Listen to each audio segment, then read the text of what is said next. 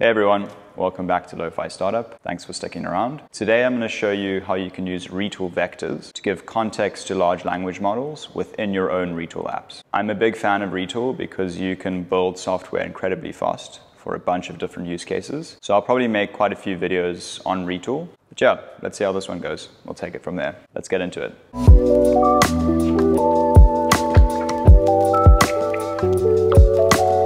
Okay, so the first thing we need to do is actually set up a vector on Retool. Basically, the problem that I have is I have a bunch of these raw strings, which are like descriptions of products and things. So what I've done now is basically I've just exported this data as a TXT file. What we're going to do next is we're going to go to Retool. Under Resources, what you'll see is this Retool Vector section. Inside here, we're going to create a new vector. I'm just going to call this vector test vector 1.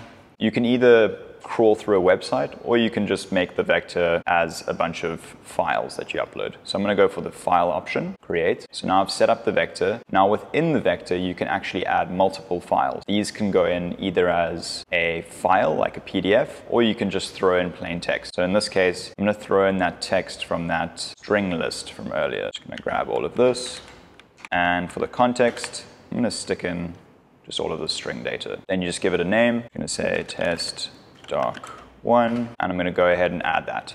So now we're adding all that string data as context to this vector. Okay, so the next step is I'm going to be using a Retool query within a demo app that I'm making. I'm actually going to connect the vector to this query to give an LLM some context and do some things with the data. Let's see. I've got this Retool app open. This is just a demo app I created, really simple UI with just a text input, button, and a table. Now what we have on the left-hand side is obviously our query builder. What I've done here is just created a new query, and I've called that query get predictions. What I'm trying to do with this query is, given that vector data that we saw earlier, which is just a bunch of strings, what I'm trying to do is set a target keyword. So for example, Cadbury.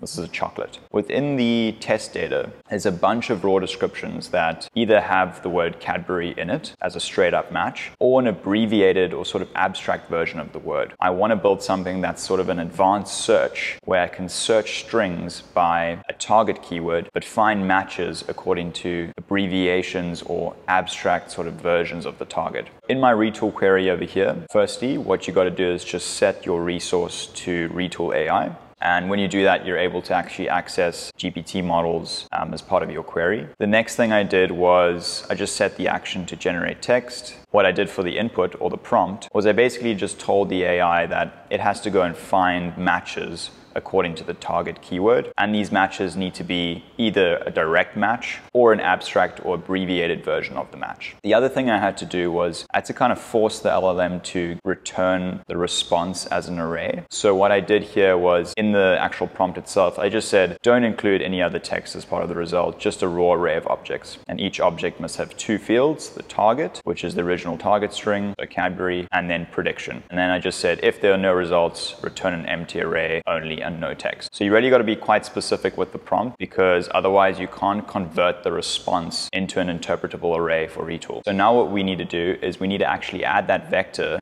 to the query to provide more context to the query. So what you do is you just head over to this checkbox over here where it says use Retool Vectors to provide more context. Select that, then search for that vector. So in this case, we're going to go and select that vector we made earlier, which was the test vector 1. And now what it's going to do is every document that's within test vector 1, it's going to use as context. So if you remember, we added that test doc 1, which is the only document. Bear in mind, you can add as many things as you want here. I'm pretty sure. Maybe there are limits, but let's pretend they aren't. Yeah, you basically just set that up here, and we're going to click save. Because the GPT model just returns the data as a string, I actually had to go and pass that data as JSON, because even though it looks like an object or it's pretending to be an object, it's not an actual JSON object. So we need to go ahead and map that JSON here so that Retool can actually interpret that JSON and map it to this table.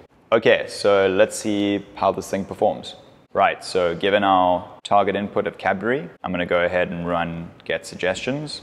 Now that button's running this query, and it's going to output what it thinks some of the potential matches are for the target Cadbury. And here we go. So as you can see, it's gone ahead and obviously done a bunch of straight up matches to Cadbury, but it's also gone and interpreted these strings as well, which is a sort of abbreviated version of the word, which makes sense. Assuming that's Cadbury Cashew, that's Cadbury Dairy Milk. Yeah, it's actually gone ahead and found those matches, which is pretty cool. So as you can see with this problem that I had, I was able to whip up a pretty quick solution with Retool Vectors, simple UI, and the built-in GPT query builder as part of Retool. So pretty awesome outcome. Thanks for watching. Hope it was fun. Probably do some more engineering style videos, kind of like the Retool one that I just did. And if you like the videos, please like and subscribe. That would be very helpful. Yeah, I'll see you guys next week.